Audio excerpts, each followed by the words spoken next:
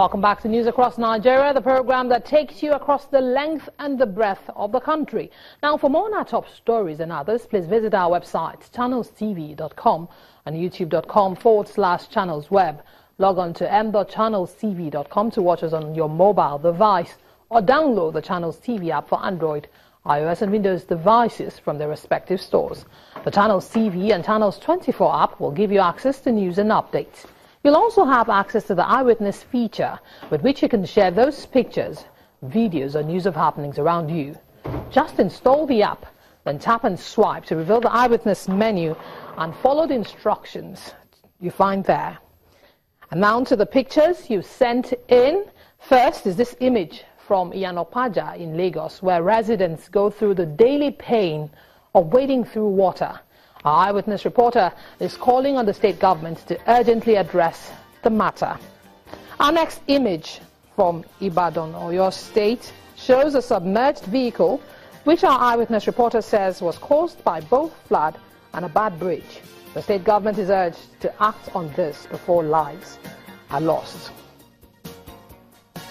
And finally, from Abuja, is this of a developing gully on the road around the African University of Science and Technology, Galadimawa, Abuja. Our Eyewitness reporter wants the government to fix this early before it gets out of hand. And that's all we have for you. Thank you for the pictures. Do keep them coming.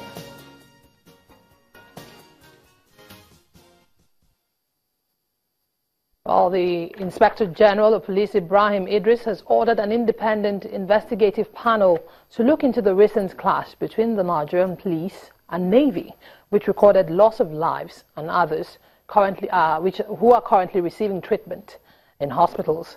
According to the police boss, the recommendations of the report will be followed, and those behind the unfortunate incident will be severely punished to serve as a deterrent to others with tendencies of reprisal.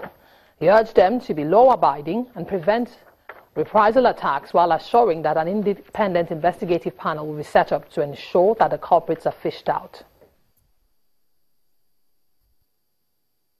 The Chief of Air Staff, Air Vice Marshal Sadiq Abubakar, has appealed to Nigerians to be more patient with the military, who are fighting hard day and night to flush out the remnant of Boko Haram in the northeast. He made a call through a representative at the NAF base in Yola, the Adamawa state capital, during an inspection of the air component of the Operation Lafia Dole. The equipment being assessed is the fighter aircraft known as the M135, introduced in the counterinsurgency operations in the northeast.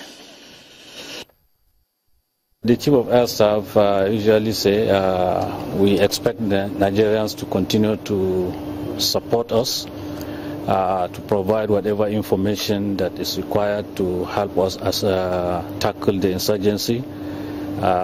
We need their support, and we continue to do our best to sort out the problem once and for all.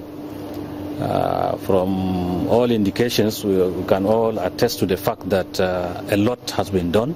Very little is remaining, and we expect Nigerians to be with us all the time.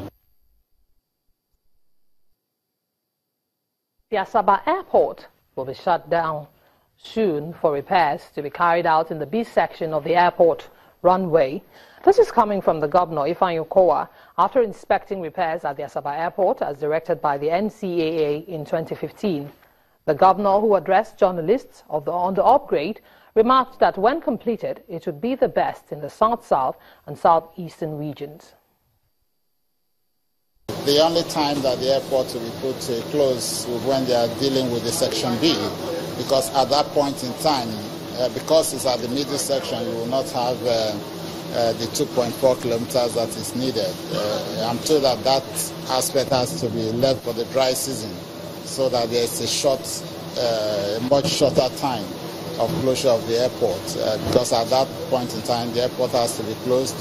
And if we do that in the rainy season, that will drag on. So we hope that we work in the best interest of the state and the passengers to deliver as scheduled. But the important thing is that the work in Section A is well done, and The obstacle zones have been dealt with. The instrument landing system is already on course, and then the approach light from the Section A has also been fixed. It's just the bulbs that are left. So we now have approach lights from both sides, which is quite encouraging. Delta State Governor Ifeanyi Okowa. I'm now being joined on the program by Channels TV's aviation correspondent Bukola Joe Ketumbi to shed some light on the repairs going on in Asaba. Thank you for joining us on the program, Buki. Good afternoon, Imana.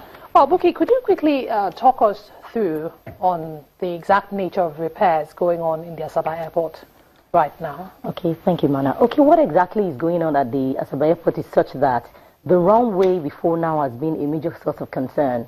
Safety concern for the Nigerian Civil Aviation Authority that they had to downgrade in 2015, and the Civil Aviation Authority listed certain factors. The fact that they had undulations on that runway it marked that the aircraft operations into that place posed a danger. If anything happened, reaching aircraft, because I think at a point there was a hill on the runway and all of that had to give way. So right now they're almost done with phase A because they've divided that runway repair into 3, phase A, B, and C. So what you saw the governor saying there is that because the phase A is almost complete, when they move to the phase B, there will be a need to shut the airport to traffic. That's simply because that portion is in the middle and no aircraft can land on the remaining C portion. Okay, I understand that 2 years ago the Asaba airport was downgraded by the NCAA. Could this in any way be connected to the ongoing repairs at this time? Exactly. You know, right now we understand that the Delta State government is doing a lot, but there were other things that the Nigerian Civil Aviation Authority wanted them to do. They wanted them to put drainage around the airport. They wanted them to put a perimeter fence around the airport as well. And they also wanted them to train technical personnel because they found out that the state government at that time was not training people. So this is just one of the requirements that is expected for that airport to meet safety standards. Okay, with the airport being shut down at this time, how critical or how would it affect the economy of that region? How important, how key is this airport to that region? First of all, I know that right now the Asaba airport should be losing revenue because by the time the NCA had downgraded 2 years ago, only 2 airlines or so could fly in with small turboprops. That's Overland and Aero and Arik, because I know Aero and Air Peace used to go there with bigger aircraft. So that's in one way is affecting. But you know, Asaba is strategic because for those who trade in the neighboring city of Onitsha, you could simply cargo your goods to Asaba, then move on to Onitsha without having to go through Enugu or Lagos or Port Harcourt. So that's very important. And of course, you know that the Asaba also serves as an alternate to Benin and to Warri and all of those airports around. Okay, well, has there been any specific time frame designated for the repairs? I know that it's 2 years into that repair from when they were downgraded till now. Okay, it's been ongoing for 2 years now. The airport was downgraded 2 years ago. Mm-hmm. So all of those lists that the NCAA gave them, all the things they need to do until it is complete. The NCAA will go back there. Another 10 years, another 5 or 5 months? There's been no specific time frame. Of course, if you, from what the governor said they're looking at the dry season. Then, of course, you know, if Asaba is short, that means you may have to take Benin as an alternate or go to the Enugu airport. All right, thank you very much, Bukola Joe Ketumbi, Channels Television's aviation correspondent, for joining us to shed some light on the ongoing repairs in the Asaba airport. Well, we'll take a moment now, and when we come back, we'll have some more stories. Stay with us.